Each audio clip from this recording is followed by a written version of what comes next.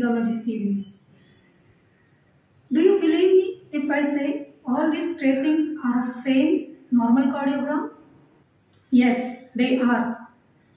To understand this, you must know the working of Kymograph. So let's begin.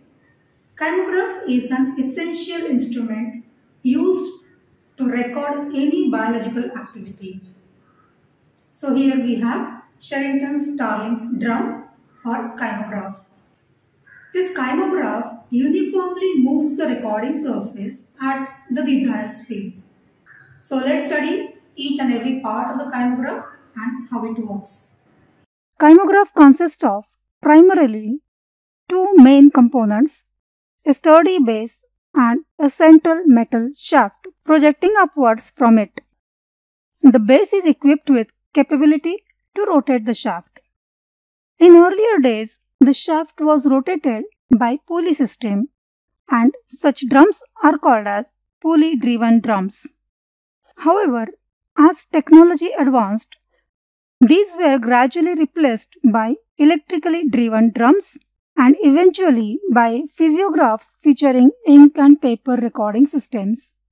Fast forward to today, and we have state-of-the-art computerized physiographs that enable precise recording of biological activities.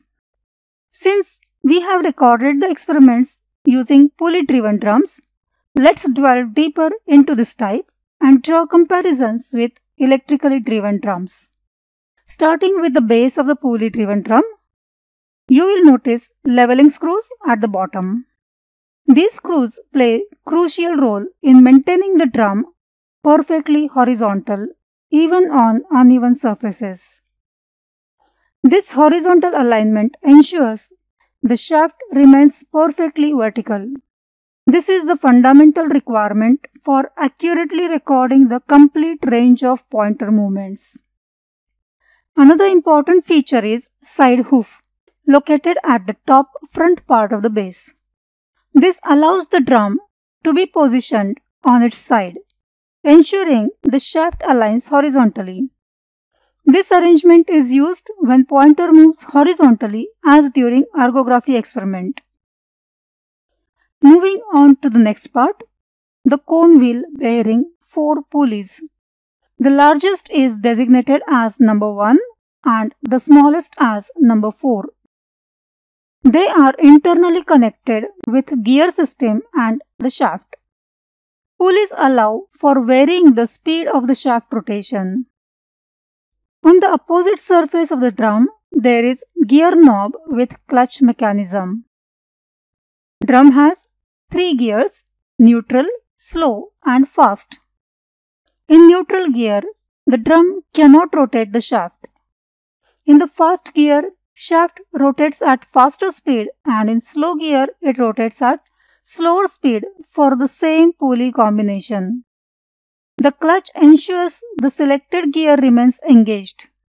Similarly, electrically driven drums also offer adjustable speed settings ranging from 0.12 mm per second to 640 mm per second.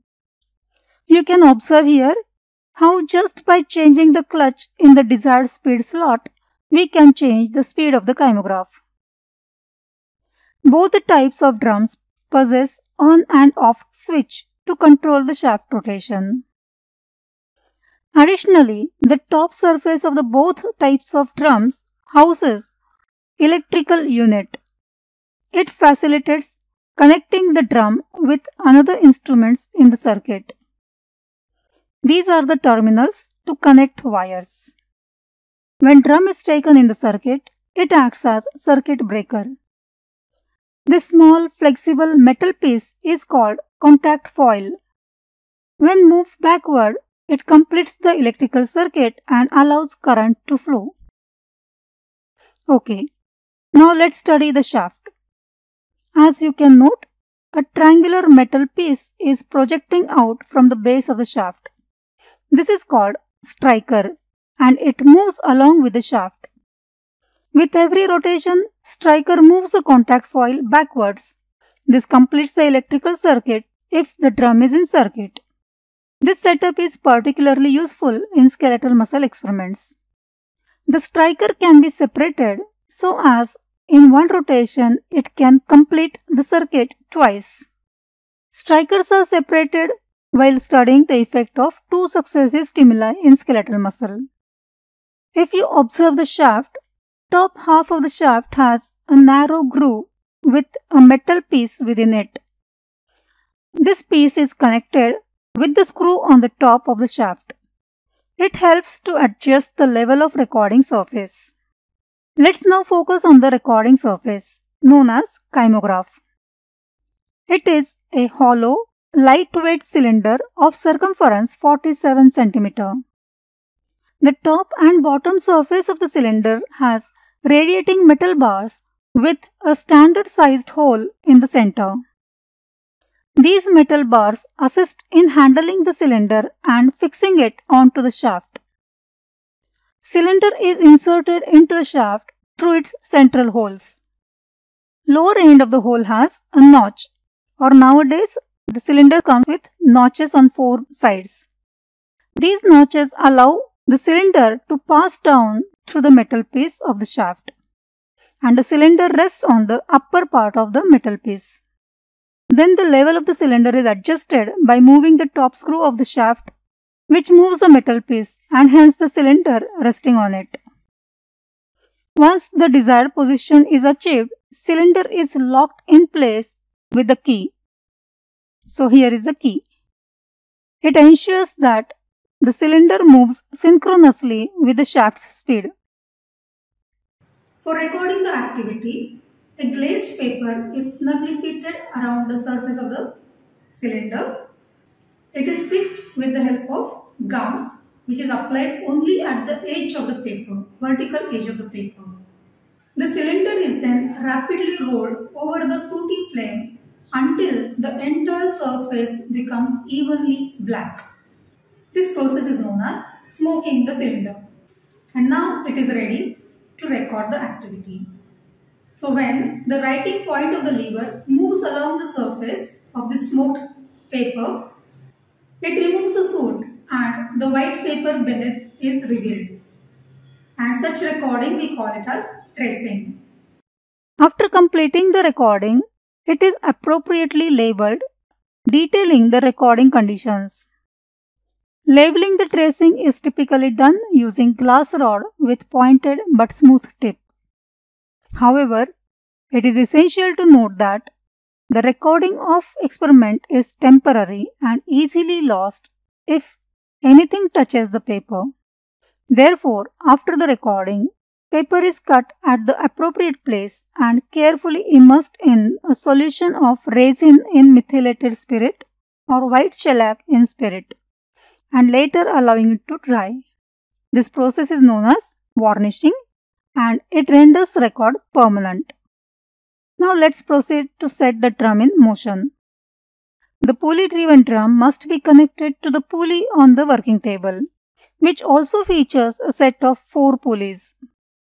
The drum is connected to the table pulley using a cord loop. In cardiac muscle experiments, common pulley combination is 2:3 with slow gear, meaning the second pulley on the table is connected to the third pulley on the drum with the gear set into slow. In this configuration, when the table pulley completes its 2 revolutions, in the same time, drum pulley completes its 3 revolutions. As you can observe, this speed allows the drum to move at a speed suitable to distinguish all the components of normal cardiogram without wasting recording paper. To demonstrate comparison, another cardiogram is recorded adjusting the pulley combination to 1:3 with slow gear. This results in faster drum movement and kymograph completes its rotation very quickly. As you can note, with faster speed, beats are separated more widely. Conversely, for the third tracing, the pulley combination is set to 4:3 with slow gear, resulting in slower drum movements. As you can observe, drum is moving very slowly and hence the beats are recorded very closely spaced. This compact tracing makes it difficult to differentiate the components of the cardiogram. Therefore, while recording the experiment, pulley combination is carefully selected to ensure proper visualization of all the cardiogram components while minimizing paper wastage. And that concludes our exploration of Sherrington-Starling's drum. Thank you for watching and see you in the next video.